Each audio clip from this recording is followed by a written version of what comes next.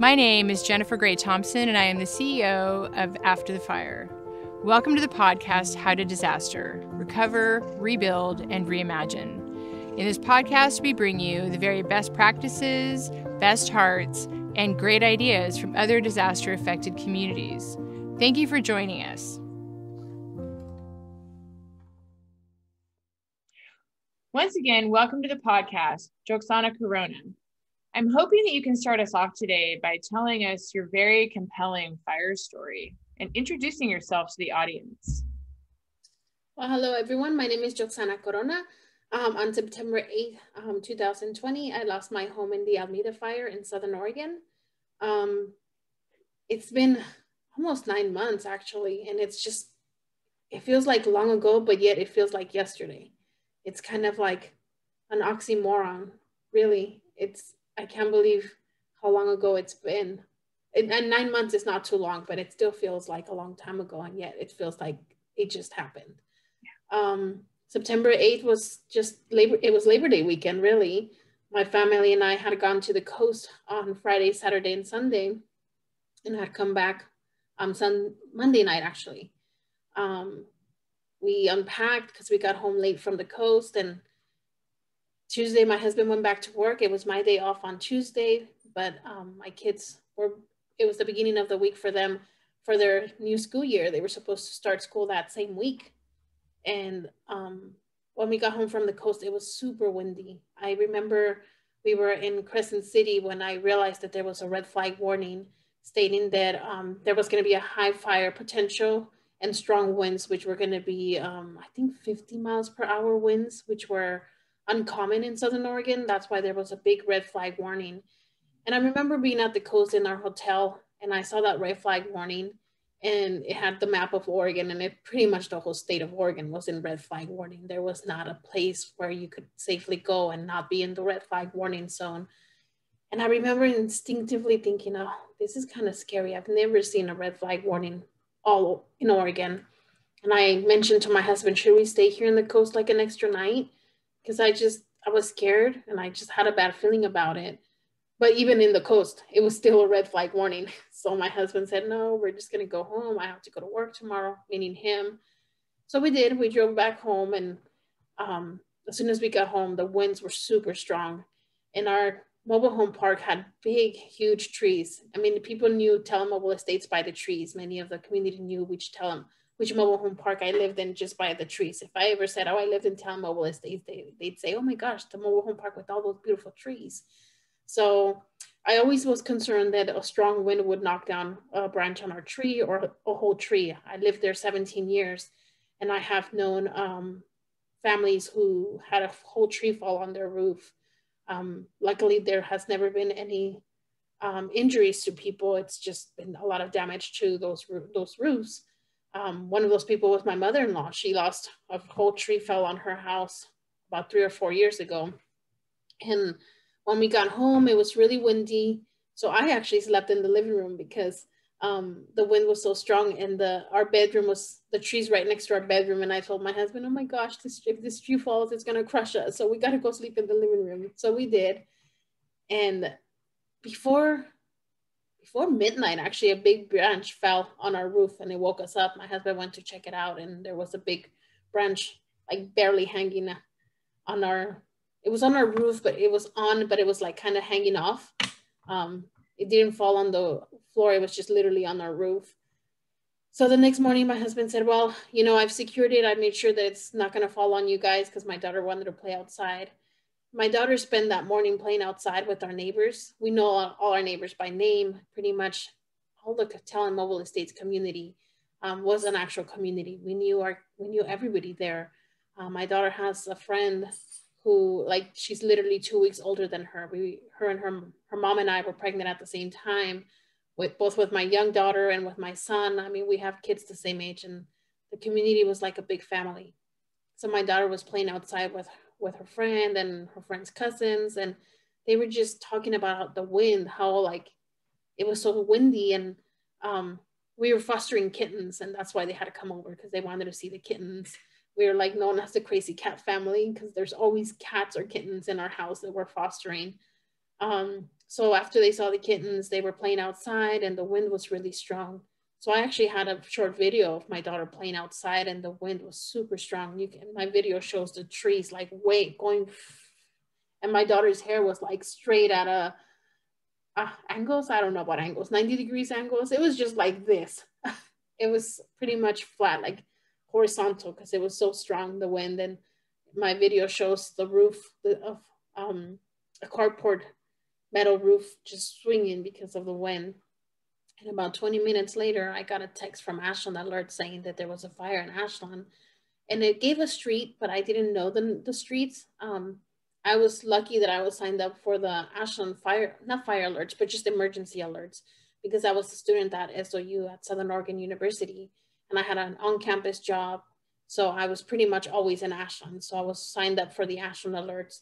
And I graduated in June of 2020 and completely forgot about the alerts that I had signed up for. So I never unregistered for those alerts. So in September, when the fire started in Ashland, there was an alert sent out to people who were signed up for those Ashland alerts. And I happened to be one of those people. And I remember thinking, oh, there's a fire in Ashland. Okay. I looked at the street and it didn't look familiar. So I didn't think it was, I really didn't have a clue of where it was. But then within a minute or two, I got a second text stating that Ashland residents should be alert and evacuations were in progress for certain streets. And I remember thinking, oh gosh, that's like less than a minute apart of a text. So I went outside. My daughter was still playing outside. And I happened to look across the street and two of my neighbors were outside looking towards Ashland. It was a mother-daughter and an older mother-daughter. The mom's in her maybe 70s, the daughter's in her 50s. And they were both looking towards Ashland. And I looked at them from their porch. From my porch, I looked across to their porch and they pointed out like, oh, there's smoke coming from over there.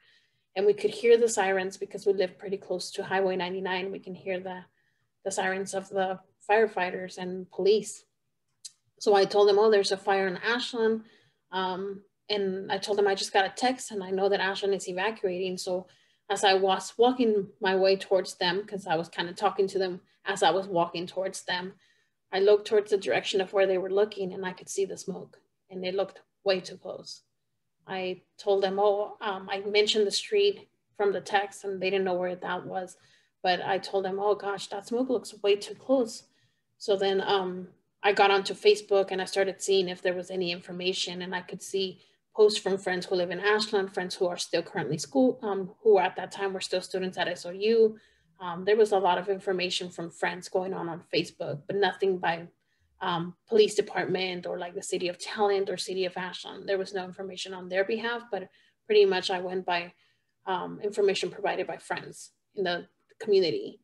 So I told my daughter, you know what, we're going to get out of here. And I told my neighbors, you guys need to get out of here because it just doesn't look good. The wind was still blowing really strong. And I told them, wow, like that fire is going to reach us quick because of this wind.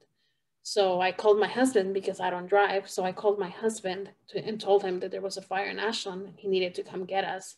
And he worked about 20 minutes apart from our home. So he said, okay, I'll be right there. In the meantime, me and my daughter were going door to door, knocking on our neighbors' doors, letting them know that there was a fire, because by this time it was about 11:30 a.m. And it was the first week of school. Many parents were at work. It was a weekday. It was a work day. So many parents were at work. I knew that many of our neighbors, their kids were home alone. So I had, me and my daughter were going door to door, knocking on our neighbors' doors, letting them know that there was a fire and that we were going to evacuate, and we were encouraging them to evacuate. And then my son, I told him, hey, text your friends, like the ones that, are home alone, let them know that, they should let their parents know to come get them. So my daughter and my son were texting their friends via like Snapchat and Instagram and whatever social media that kids use, because they check their social media more than they check their texts.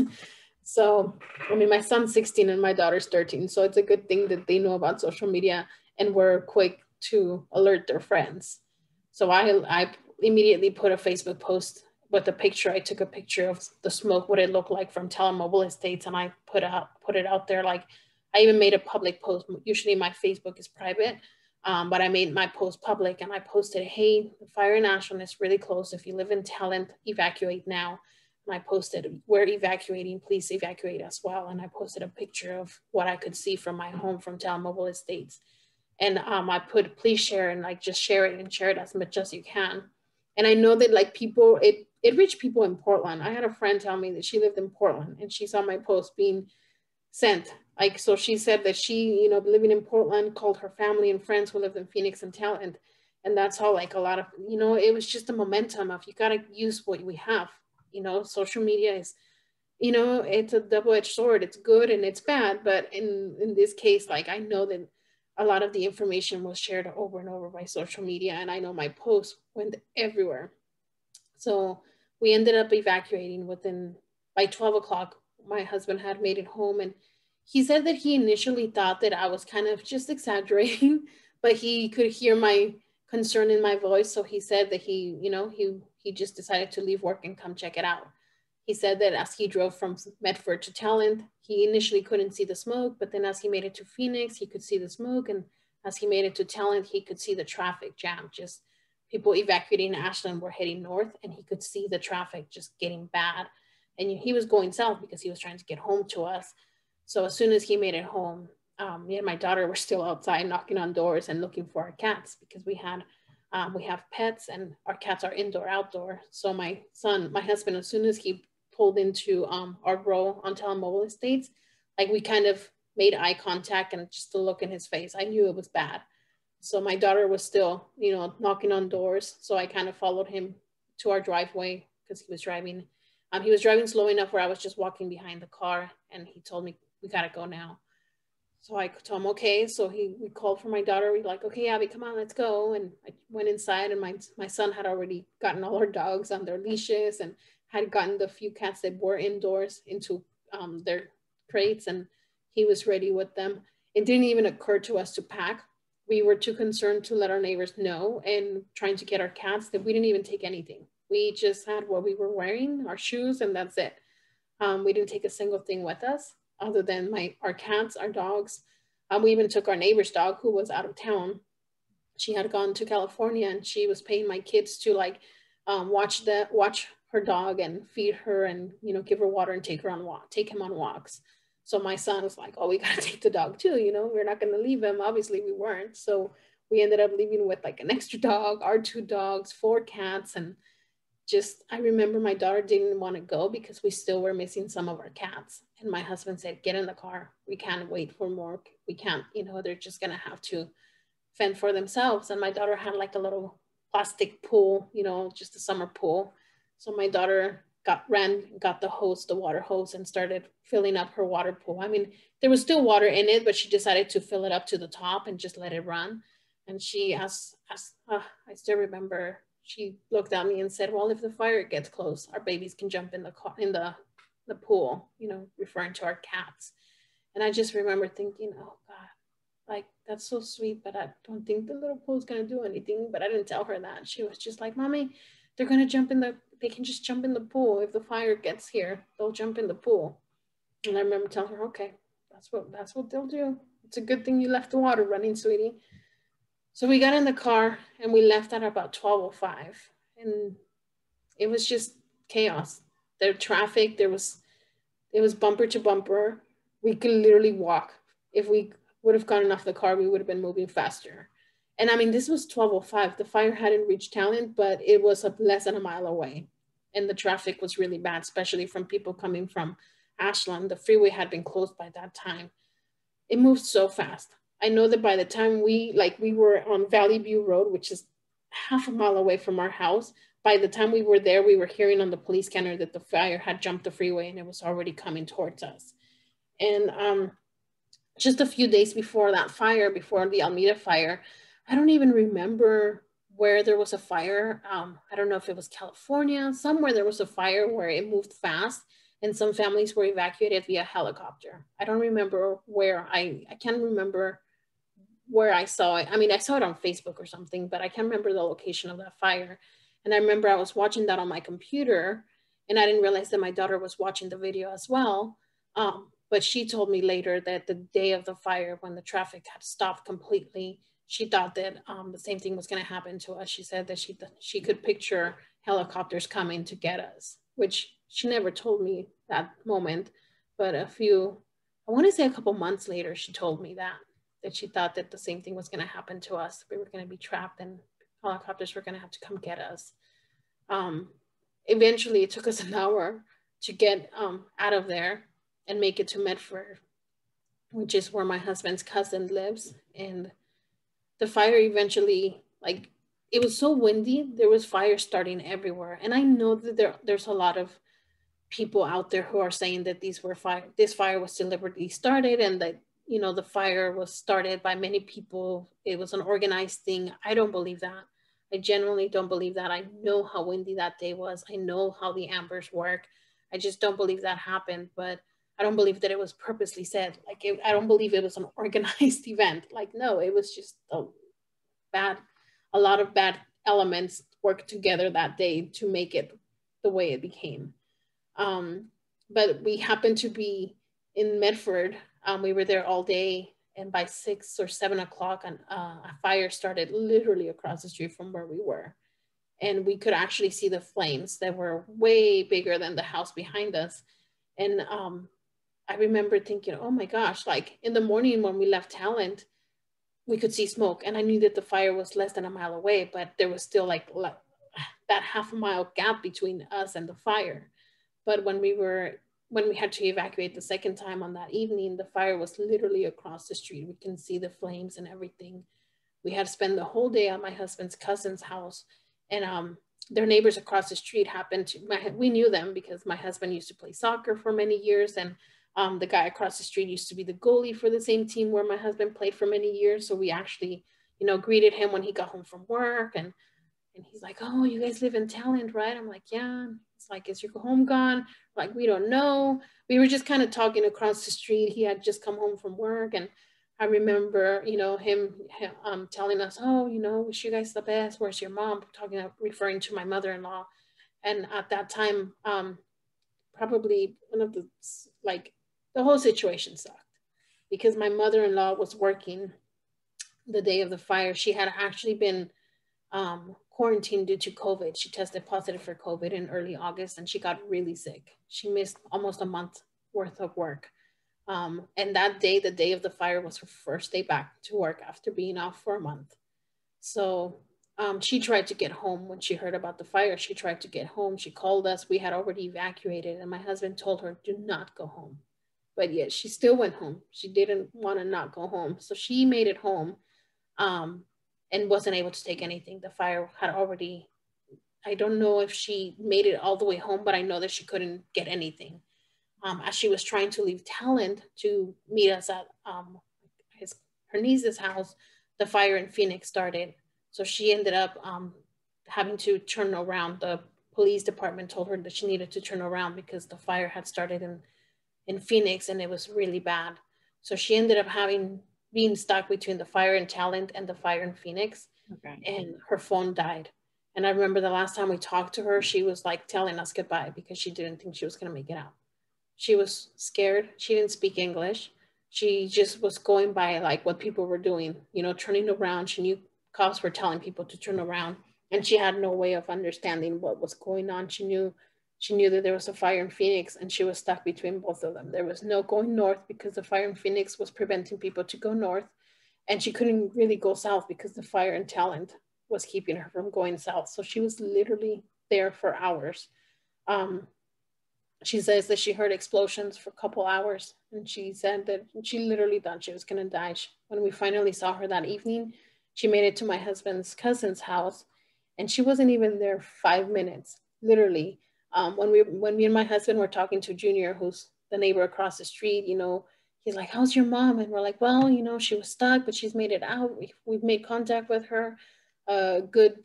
Somebody who was in her vicinity, like, let her borrow their phone charger, so she was able to charge her phone enough for her to make that call and let us know that she was safe. Because the last time we spoke to her, she pretty much told us she was stuck between both fires and she didn't know if she was going to make it out. So for 2 hours, we had zero communication with her, knowing that she was stuck between both fires. But we were trying to make the best of it, you know. We didn't tell the kids what was going on. They just kept asking about grandma. Did grandma make it home? Because the last time they heard grandma talk to us on the phone, we were still in the car and it was speaker because of Bluetooth. And my husband told her, don't go home. But she's like, no, no, no, I gotta go home. So my kids knew that grandma was going home. And they kept asking us, did she make it home? Where is grandma? But we didn't tell them that she was stuck between both fires until she did call. And I think we knew the severity of it. And I didn't, if that was the last time she was gonna talk to us, I wanted her to say goodbye to the kids. So we did have my kids, we did tell the kids that she was stuck between both fires. And they were concerned, but it would have sucked if she wouldn't have made it out and we would have kept our kids from saying goodbye. So we had to make the decision to let them know what was going on. And when she made it home, she got off the car and she was shaking. Her hands were shaking. She started sobbing. It was a relief to see her, but she was so broken. She was absolutely shaking.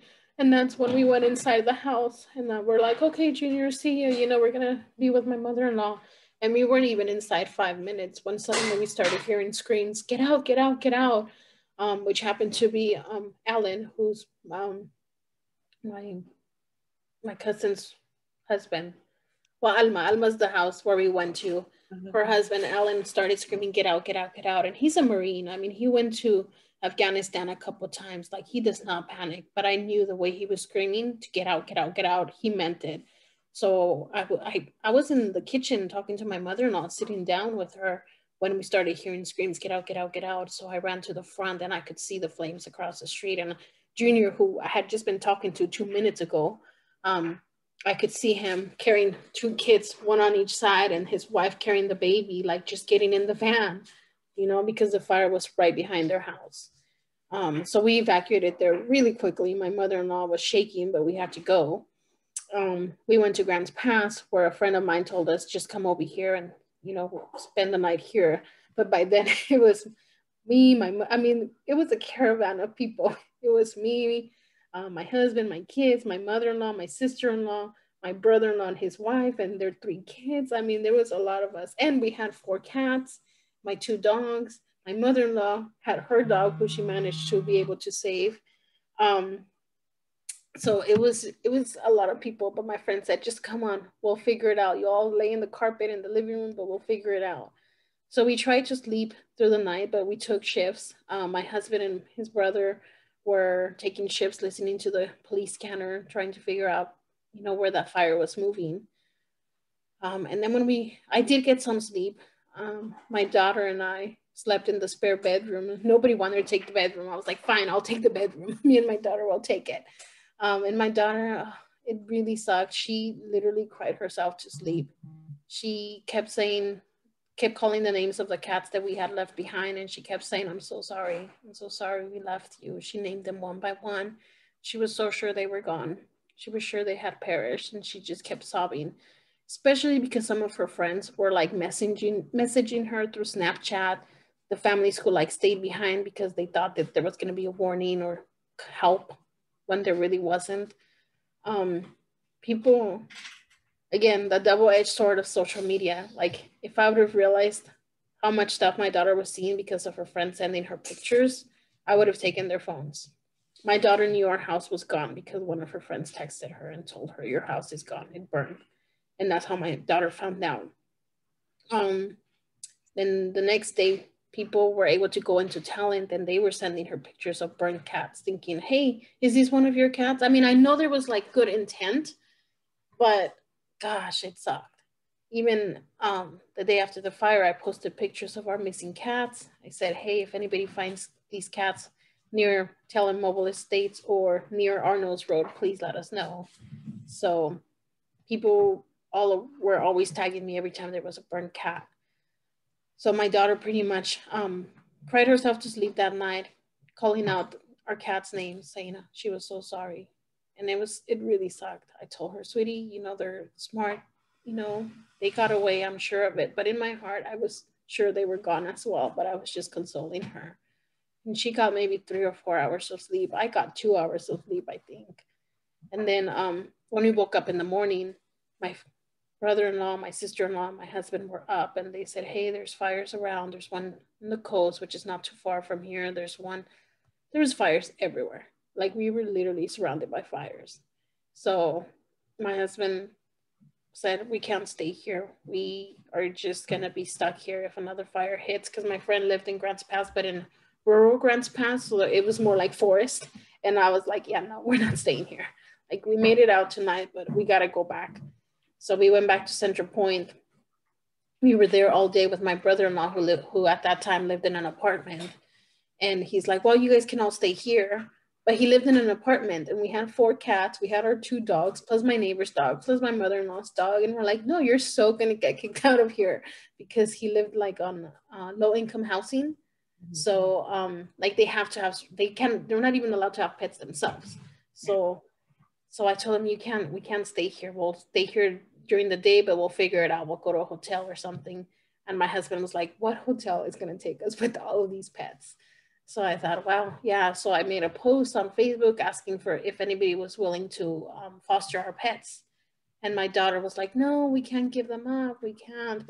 She said, one of the things that I always remember is her persistence to keep all of them, to keep all our pets, because she said, we lost everything. We have nothing. The only thing we saved were our pets, and we can't just give them up now. And this was the day after the fire. My daughter immediately was like, no, I don't want to lose them. We lost everything, you know? So people started offering to shelter our cats. We had 4 at that time. 4 were missing, and then our 2 dogs. So people did offer to foster our cats separately, not together, because there's a lot of pets. But eventually, a friend of mine reached out and said, just come on over to my house. It doesn't matter. Bring all the pets. And she had 2 cats herself. And I was like, well, cats are mean to new cats. And she's like, don't worry about it. We'll just figure it out. So we went to her house, and she lived actually less than a mile away from where the fire started. She lived on Hershey, and the fire had started just down the street. She said that when the fire started, she evacuated herself, but the wind turned, and it, had the wind been the other way, like, her house would have been gone. But the wind just turned the other way, and her house was spared. She literally lived, like, you could walk to where the fire started. And my husband said that actually that was a safe place to be, because if the fire started again, there was nothing to burn. Like, all the fuel, everything that had burned would keep the fire from reaching us again. So we were there. We went there Wednesday night, because in Central Point, after leaving Grants Pass, we went to Central Point to my brother-in-law's house, where we were trying to figure out what we were going to do. Before we could actually figure out what we were going to do, another fire started in Central Point. And we could actually see it. My husband is actually one of the people who called 911, because we were like, there's some smoke over there. We looked, and next thing you know, there was a fire. So my husband called 911, and he didn't want to tell the kids. But at this point, I'm like, no, we need to be on full alert. Get the kids in the car. Let's go. So yeah, we evacuated a 3rd time. So we evacuated Talent in the morning on Tuesday. We evacuated Medford the evening on Tuesday. Then we left Grants Pass in the morning, in the morning of Wednesday, because there was too many fires around us, not close enough where we needed to evacuate, but we weren't going to wait for that either. Yeah. So then we ended up pretty much evacuating 4 times in a 24-hour period. But the 4th time we ended up going to Ashland, where my husband said we would be the safest, because the fire had started there and there was no fuel for it to burn again. And we were there pretty much Wednesday night through Sunday morning, because on Friday night, we ended up having the Girl Scout Center reach out to me. They called me saying that they were aware of our situation. My daughter's a Girl Scout. She has been for 9 years, since she was in kindergarten, and she's going into 8th grade now. So this will be her 8th year in Girl Scouts. And both my husband and I have been involved with Girl Scouts. I'm a camp leader. My husband does food sales with the girls, not just our daughter, but like the troop. So we've been pretty involved since my daughter was in Girl Scouts since kindergarten. So now you've been evacuated several times. You end up back in Ashland. And for those who don't know the Alameda Fire, it was started in Ashland on the Greenway. And then it whipped up the Greenway, which turns out they're really efficient carriers of wildfires. And a lot of the fires that that you are referring to have to do with ember cast fires. Embers can go up to 5 miles ahead. It's terrible for the listeners who are not familiar with how the dynamics of mega fire, very difficult to manage. So then the Girl Scouts, which you have a long history of, they reach out to you and take the story from there. Yeah, they reached out to me on Friday, letting us know that they were aware that 2 registered Girl Scouts had lost their home. And one of them, they had like an RV, so they were kind of set, and they had homeowners insurance, so they didn't feel that they needed the support from Girl Scouts. So they said that they wanted to reach out to us, wanting to know if we needed shelter, and they would offer us shelter. They actually offered us shelter. They said, anywhere you want to go, any of our Girl Scout facilities, because of COVID, everything's locked down and closed. They were so supportive. They were like, if you want to go to the coast, we have a facility in the coast. If you want to go camping in the woods, we have a facility in the woods. And I said, no, I have a job, and so does my husband. We can't just take off. So they said, oh, how about the Medford Girl Scout Center? And I said, yeah, we can do that. And the Medford Girl Scout Center is, there's a Medford Girl Scout store right next to it. There's the Medford Girl Scout Center is almost like a small community center for Girl Scouts. There's a small kitchen. There's like the stall bathrooms. And then there's like the big open space. It's equivalent to about a small gym. So I knew what they were talking about when they said the Medford Girl Scout Center. I had been there many times hosting events for our troop or helping out with community-led events. So I told them, yeah, that'll work. But then she said, okay, so it's just you 4, right? And I said, no, it's actually us 4 and my mother-in-law and sister-in-law. And I mean, they know us, so they knew that we're a family of 4. So they said, okay, so what, like, how did you go from a family of 4 to a family of 6? And I told them that my mother-in-law and sister-in-law also lost their home because they lived in Telemobile Estates as well. And she said, well, I got to talk to our supervisor because we are offering shelter to the Girl Scout family, which consists of us 4. And I told them if we can't have my mother-in-law and sister-in-law, we can't accept the shelter. We're not going to be like, see ya, good luck. Mm-hmm. So they called me within an hour and said that's fine, that they would offer shelter to us 6. But because of COVID and everything, they made it pretty clear that they would only be offering shelter to us 6. They couldn't offer shelter for more people because of quarantine. We would be considered a quarantine area. So now my dogs are doing it. Hey, stop it. You're so cute. Hey, you can keep this in, Ling. It's fine. It's all because she's doing a good job. So I apologize for my dogs now entering into the recording for those of you. So, and that's actually a really important point that, how you had to navigate your mega fire also included this whole other comorbidity of COVID. And so a lot of the strategies that we would typically advise or use or implement during a disaster were not even available to most people. And so you move in with your family then to the Medford Girl Scout Center, and shout out to Girl Scouts, by the way. Yes. And how long were you there? We were initially told, oh, okay, you guys can stay here 2 weeks. And then, in 2 weeks, you'll have your things figured out and, go ahead and move out. But 2 weeks later, there we were still looking for housing because it's hard to find somewhere to move into when you have that many pets. Okay, so you are 2 weeks, you're 2 weeks in, and one of the things that happens in all disaster areas, especially with wildfires, is it's not like, and wind and rain, often people can go back to their homes and sort of make do while they go through a remediation process if the home isn't totally gone. But in mega fires, everything is gone. Like everything is just gone. It's like a bomb went off. And so housing is at a premium, and also in an area that was already, had a very tight housing market, in some parts very expensive.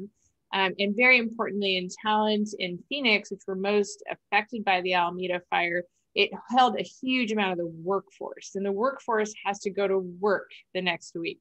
And so I really appreciate the fact that you included that part in your story, that you didn't have the luxury of being able to just go to a different part of the state and hole up for a couple of months while you figured everything out. So anyway, it's all great points and very important. So you are staying there. And so you've managed to find a place to be, and that's wonderful. Talk to us about the process of, you've since moved to Central Point, or talk to us about what it was like to go back and see your home, and Lang, edit that out, what I'm saying right here, in direction, and then you can get to the point of how many people you knew were displaced and the issue with trying to navigate this system with FEMA. Yeah, I knew from the beginning, pretty much, I think from the day after the fire. Once I was in Ashland and I felt a little bit safe. Once we got the call from Girl Scouts letting us know that they'd offer us shelter for 2 weeks, to me, 2 weeks was like outstanding. To me, 2 weeks was like, oh my God, we don't have to worry where we're going to go tomorrow. But immediately after getting that call, I knew that there were so many other families who didn't know what they were going to do tomorrow. So there was this heaviness of like relief, but at the same time, guilt. There was this guilt that I didn't have to worry where my kids were going to be at in the next 2 weeks, because I knew that many of my families didn't have that luxury. And I feel that I am privileged to be able to be a volunteer at Girl Scouts. I feel like I am privileged to have been PTA president at my school or at my kids' school. I have done a lot of community advocacy work as a volunteer, but that even being a volunteer is a privilege that people don't realize. Many of my communities, like you said, were in the workforce. They were working in the fields, working in the orchards, working in restaurants, working in hotels, in the hospitality business. You know, and then I'm undocumented. I grew up undocumented. I was born in Mexico. So for many years I couldn't work. So, I mean, I'm not someone who likes to play the victim role. So I couldn't work because I was undocumented. So I volunteered a lot. I did a lot of volunteer work because I wasn't going to sit at home and do nothing and cry because I'm undocumented. That's just not who I am. So I guess being undocumented did allow me the opportunity to do a lot of advocacy work and volunteer work. And that volunteer work led many doors to be opened up for me. I got to get involved with a lot of community advocacy work. And after the fire, many of the agencies that I had volunteered for in the past reached out to me asking, what do I need? What resources do I need? And I pretty much used that outlet to remind people that, you know, there are many, I'm not the only undocumented person here. I'm just one of many people. I'm one who's open about my legal status. So many families are not open about their legal status. One thing that allowed me to be open about my legal status is the fact that my husband is a U.S. citizen. So we're technically a mixed status family. My husband is a U.S. citizen. If my advocacy work, my being open about my lack of legal status got me deported, then I know that my kids still have a dad who's legally able to stay in the United States, and I don't have to worry about what happens if both of us get deported. So that's a privilege that I have, and I use that privilege. I am open about my legal status. And yes, I have DACA, but a lot of people don't realize that DACA is just a work permit. It does not grant me legal status, does not grant me anything but the ability to legally work in the United States. Yes, I have a social security that I can work for, legally work, which I'm pretty, fortunate that once I got DACA, I was able to go to college, paid for it completely out of pocket because I was not eligible for FAFSA. I couldn't get financial aid or anything like that. I paid for school out of pocket. And I did a lot of advocacy work for undocumented students as well throughout my education. I got to attend different conferences where I got to educate people about the obstacles that undocumented students face here in Oregon and in the nation. So, I mean, I used, again, my privilege, because education is a privilege. Being able to volunteer is a privilege. Being able to do social work is a privilege. It's a lot of work, but it really is a privilege. And people think that, oh no, all these hippies are just doing all this thing because they want to. No, it's a privilege. It really is. So I use the privileges that I've been granted, and I use that as a platform to speak for those who don't have those privileges. My mom didn't have that privilege. My mom being undocumented, she had to work hard to raise her 2 daughters. She didn't have a partner. My dad pretty much was never in the picture. Only when he needed stuff, he'd show up and be like, I want to be a family. And then he'd like take off. So one of the things that when I met you and you were talking about, I was really moved by when you discussed the concept of home and what your home meant to you, and if you could briefly tell our audience that, you know, in this area of workforce housing, yet 18 mobile home parks were destroyed.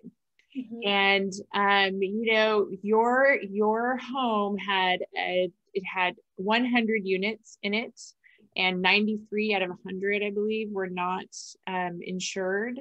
And at the same time, many people were of mixed status. So if you could give us an idea, just if you could let the audience know your story of how you found your home, and that it meant so much to you, and you also used your home as a beginning place for where you've done all this volunteer work, where you've completely contributed to your community in really meaningful and impactful ways. Yeah, my husband and I moved to Alameda Estates in 2003.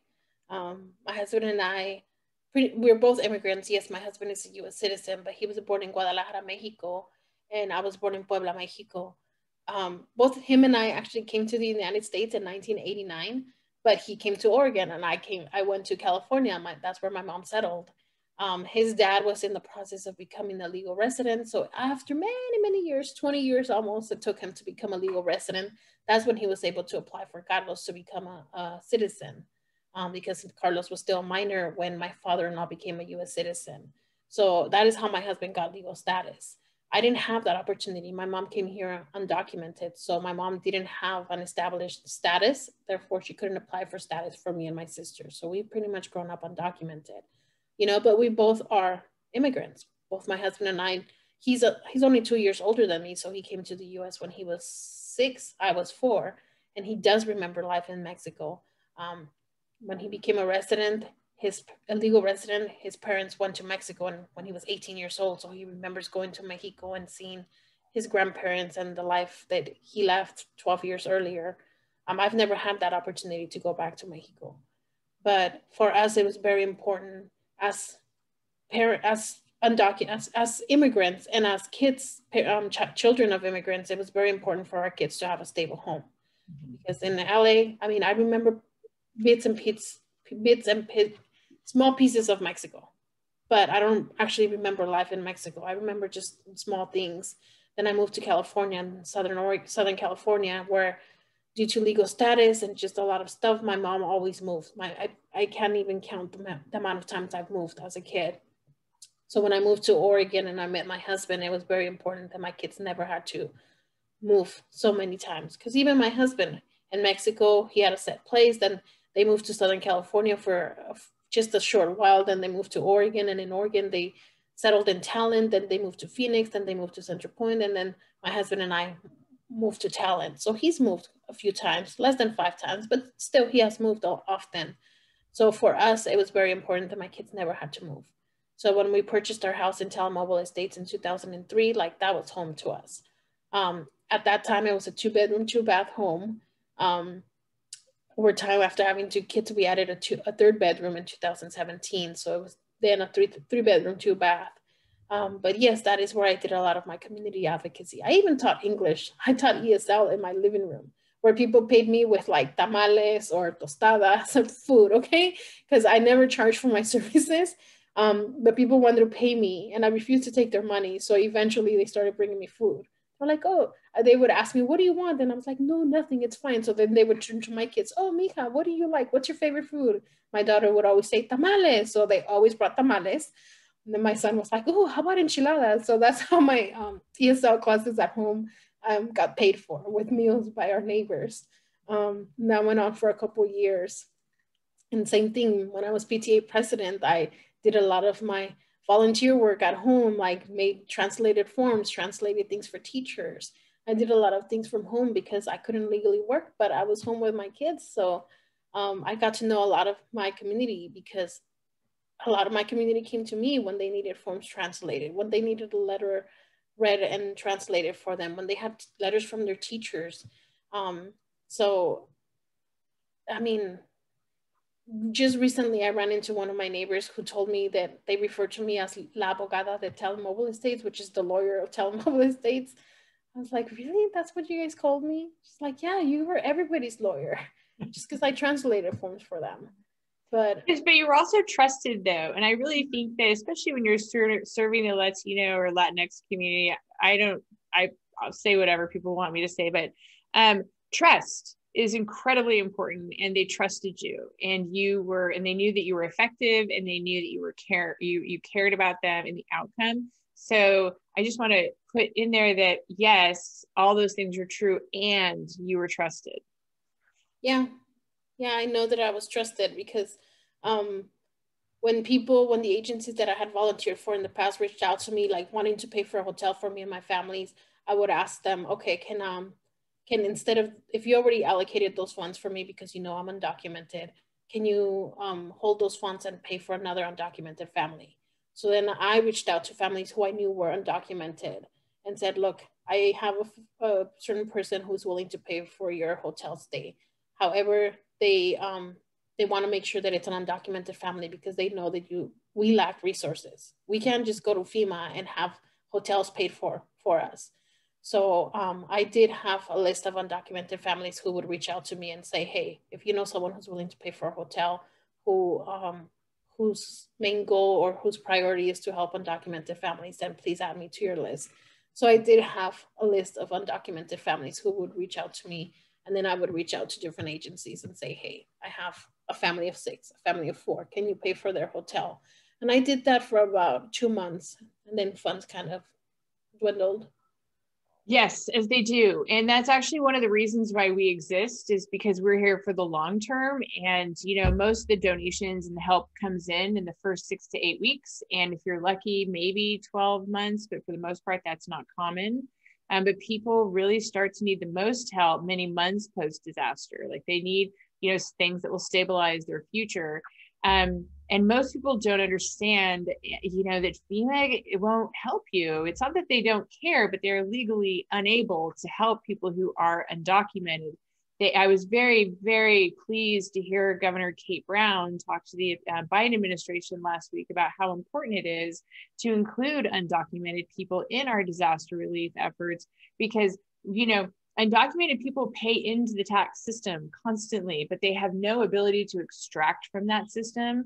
And so it's a myth that somehow they just come, that people just come here and somehow don't contribute, but then they're taking out of the system. And it's really the opposite is true. They're putting into a system they cannot access when it really matters. So can you talk about that experience of witnessing that and being an advocate and being this really critical emergent leader? You were already a leader, but you were an emergent disaster leader for ensuring that, you could connect the resources where they were, but really the long-term struggles for people who, pay into a system that they cannot access. Yeah, well, with DACA, like I said, I can legally work in the United States and I've been paying taxes. I have all that FICA thing paid. I get all these deductions from my paycheck, yet I can't apply for unemployment. I can't apply for emergency funds. I couldn't even apply for financial aid when I was going to college. And I was working full-time to go to college, yet I couldn't apply for that. So any aid that comes from any federal aid, we're not eligible for because legally we're not documented. Even my DACA card, which it says employee authorization, right at the bottom, it says no legal status. So, I'm legally able to work, but I have no legal status. Therefore, I'm not eligible for any resources available by the federal government. It did take me 5 years to earn my bachelor's, and so along the way, I was able to get private scholarships. So private scholarships can set up their own requirements. So I got a lot of private scholarships that helped me pay through my bachelor's. My first 2 years at my community college, I paid for completely out of pocket, working 2 jobs and going to school part-time. And then my 3rd year was pretty much fully paid by scholarships. My 4th and 5th year, I was able to transfer to Southern Oregon University, where I got my bachelor's in psychology. And at RCC, I got my bachelor's in human services, which I felt that was my calling, like to serve people. That's not human resources, but human services. People get those two confused. Human services is social work, and that's what I wanted to get my degree in. And then at SOU, I just became fascinated with psychology. So I majored in psychology there. But yeah, a lot of this is a privilege that I've had because of my advocacy work. I was able to get private scholarships that didn't require U.S. citizenship. And I know the struggle of what it is like to read between the lines. There's a lot of forms out there that say, oh, no legal status required. But the first question is, what's your social security number? Or no legal status required. I mean, people don't realize how many forms require a social security number. You go to the dentist, you go to the clinic, you go to even an eye doctor, and they ask you for your social security, or they even ask, are you a US citizen? You know, most families, especially after the disaster, I know many families who went to different agencies and tried to fill out a form. And as soon as they saw the question, are you a US citizen? They dropped the pen and walked out. Or if it asked, what's your social security number? They were done. They weren't going to fill out that form anymore. Why? Because they're afraid that that information is going to be shared with the government and they're going to get deported. You know, families like myself, I'm going to be 37 years old this year. And I've been here since I was 4. My entire life is in the United States. Home is here. I know that that might sound like a cliche because that's what a lot of DACA's people say, home is here, but this is home. Home is here. If I was to be deported to Mexico, I have nowhere to go to. Nowhere. My mom still lives in LA, so does my sister. My dad has never been part of the picture. So I don't have anything to go back to. And that's the story of so many of us. Well, and 2 things. I want to make sure that you talk about the difference between the reporting numbers of what's needed in the way for housing and how mixed status families do not qualify.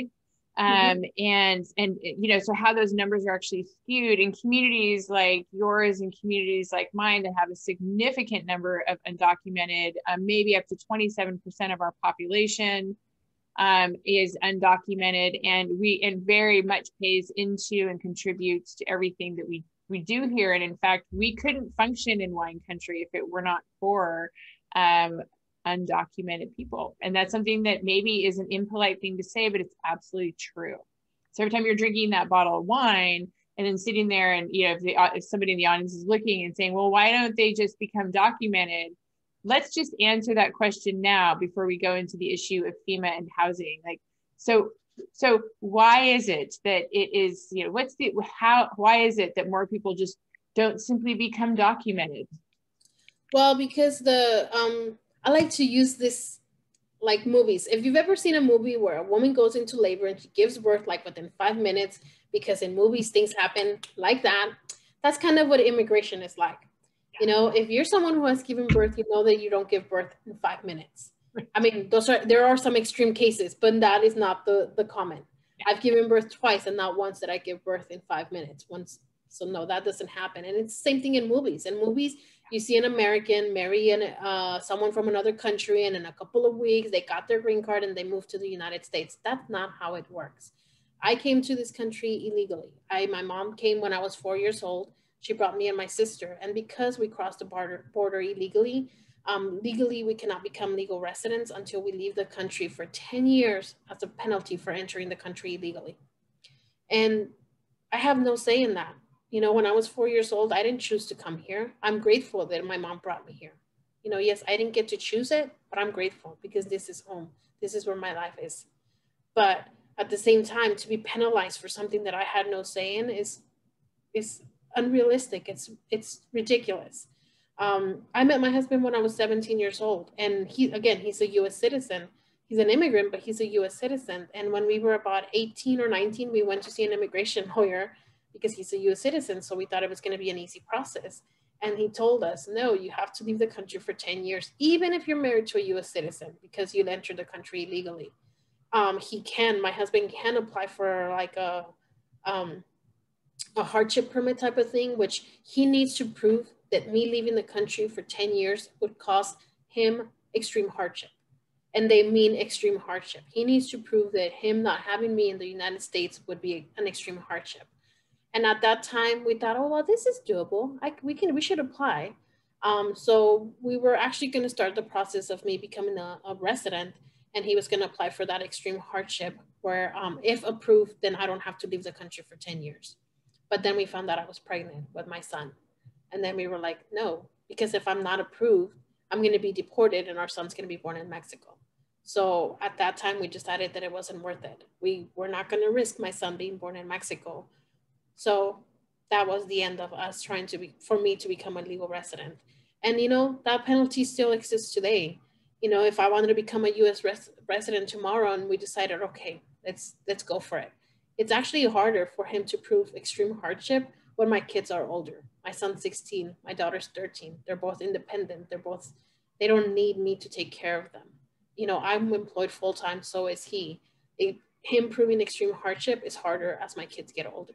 It would have been easier when my kids were younger, but it becomes a harder thing to prove when the kids are older. And especially, like, my lawyer's like, oh, is your husband an alcoholic? Does he have any diseases? Does he have anything that he depends on you to take care of? I'm like, nope.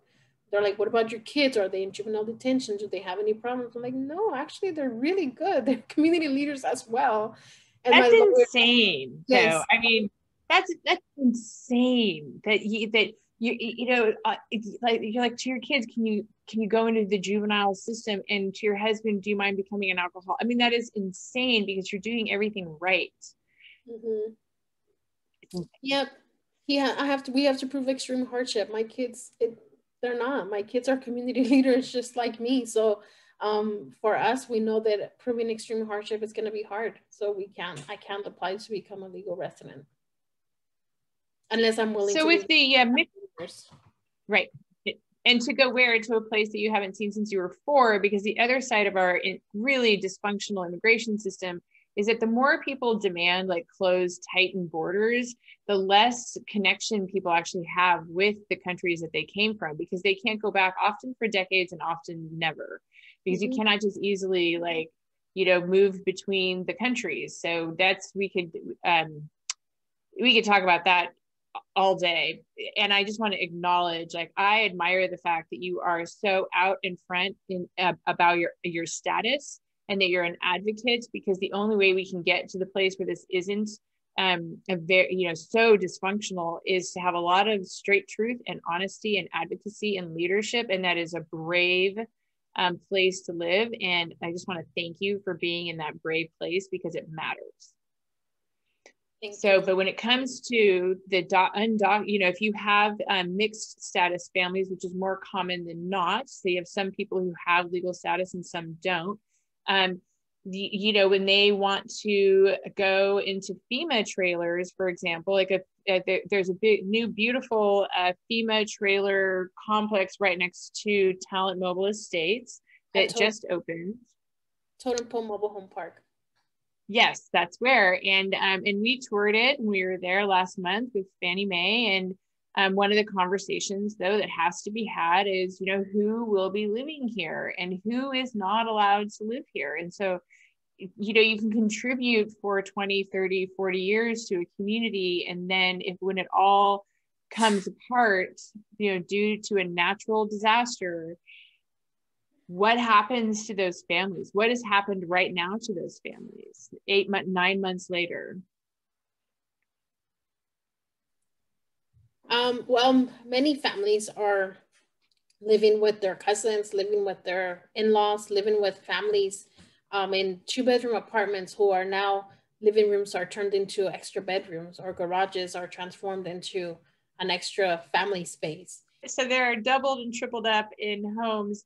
But what's their long-term prognosis with the loss of so much workforce housing in your area? Are people leaving? Are they staying? Are they what are you seeing? Honestly, I think a lot of people are losing hope.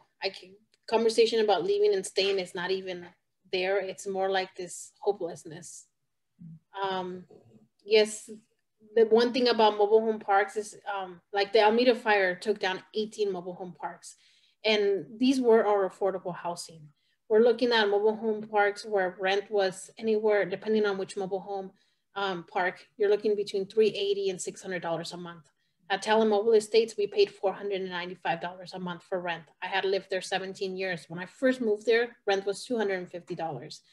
Today, in today's economy or today's world, you're not gonna find anywhere to rent for $495 a month. We're looking at apartments that are 2-bedroom apartments for like $1,500. You're asking families who were paying $495 a month to come up with $1,200 to $1,500 a month for rent. It's unrealistic, especially when these are families who are mixed status or undocumented, who do not make minimum wage. They're getting paid maybe under the table less than minimum wage. They're getting paid $5 an hour. They're getting paid by the day instead of by the hour. So, Jocksana, here we are. We're about 9-10 months post-disaster. You're still in that first year, which is sort of like we call it a fire war, like the fog of war is really in that first year post-disaster. And then it starts to really, you start to really feel how long and difficult but possible. That's why we show up. It is to recover. We're also really interested, though, in how we can influence and affect policies and how we can do better at the local, state, and national level.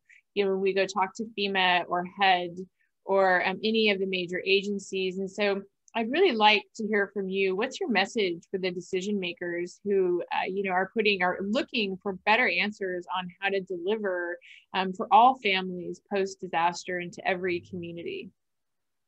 I think the requirement of legal citizenship or legal status shouldn't even be a factor when it's a big community disaster like we experienced. Again, I think it's about 2,600 homes that were lost, 18 mobile home parks were lost, and 70% of those 2,600 homes that were lost were mobile homes. These are families who were paying anywhere from $380 to about $600 of rent. These are families who were mixed status or fully undocumented, who cannot compete with the current market of housing, the current market of space, of rent. One thing that made it so difficult for us to find a home was the fact that the price of homes went ridiculously high. If we would have looked into purchasing a house in August, just 2 weeks before the fire, we could have bought a house for anywhere from $220,000 to $250,000. But pretty much the week after the fire, you couldn't find anything in that price range. Our home was $305,000, and we had to pay for all our closing costs, which was an additional $8,000. It became a bidding war. We pretty much were looking at houses, and if it was on sale for $280, by the time we went to look at it, it already had 4 or 5 offers that were above asking price. Not every house that we looked at sold for anywhere from $40,000 to $60,000 above asking price. And how is that legal? Like, pretty much the housing market took advantage of. I understand supply and demand, but how is that legal?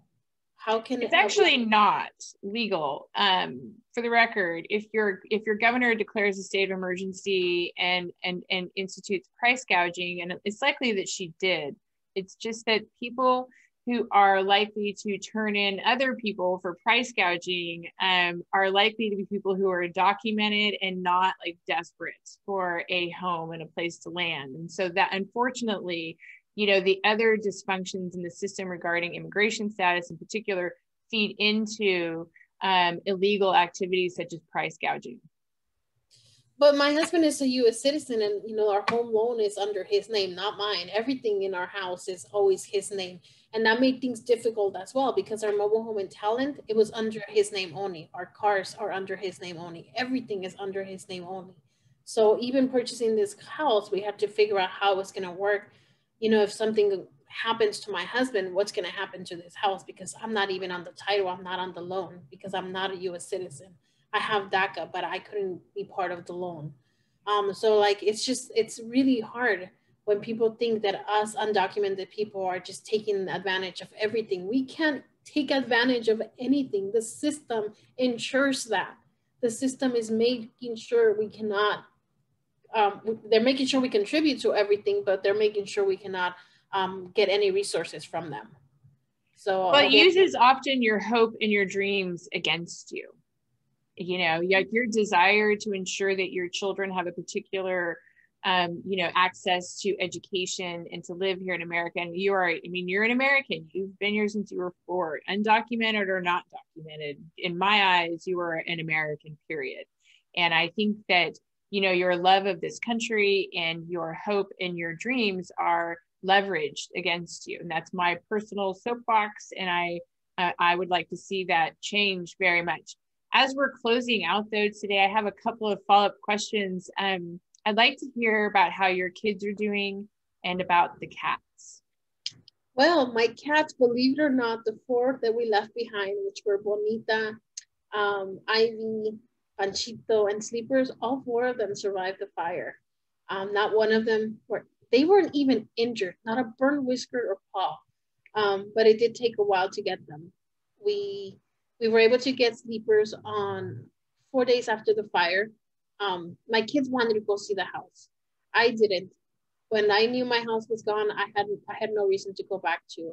I had again followed a lot of people on Facebook, and I was very much involved in social media, so I knew that everything was gone. Seeing images of Talent, I knew there was nothing to go back to.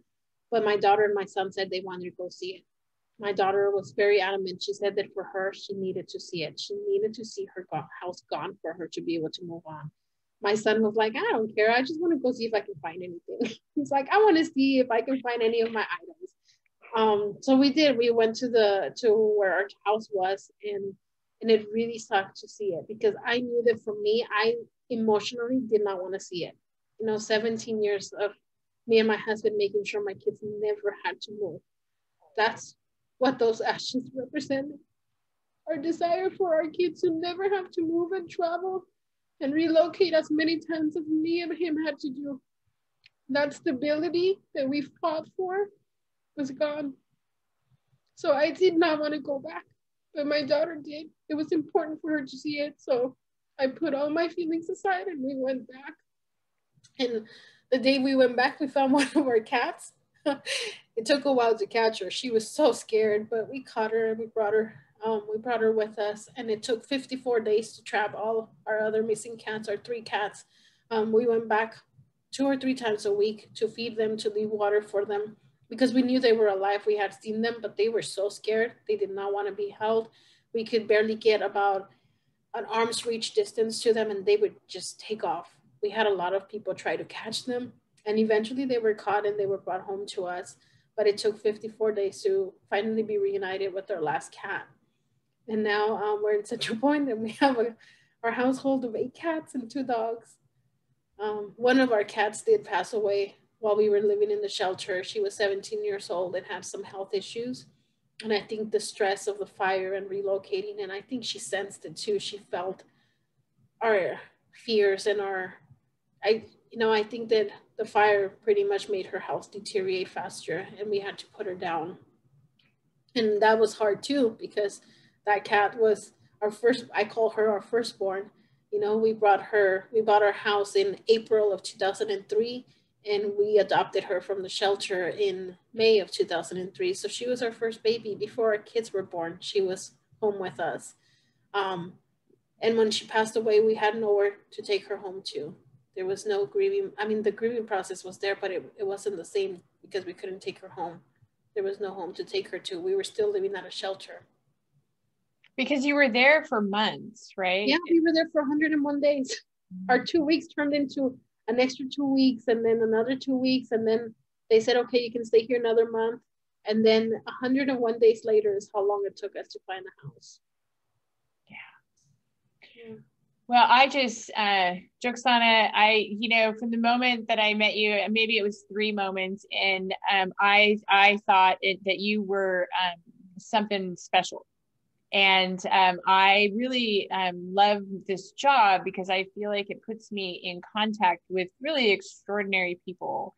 And I believe you are extraordinary. And I know that you're also entirely ordinary in this other way, that you're a mom and you are a Girl Scout leader and you're a wife and you're a citizen of the world, and you are doing your best every single day and giving back to your community. But I felt really privileged to meet you, and I'm really grateful that you would come on this podcast and share your really moving, honest, and important point of view. And I think it's really going to help and make a difference for the people who hear it, who aren't aware of, you and all of the other challenges and the challenges of being a dreamer and an American who is undocumented. And I really want to thank you.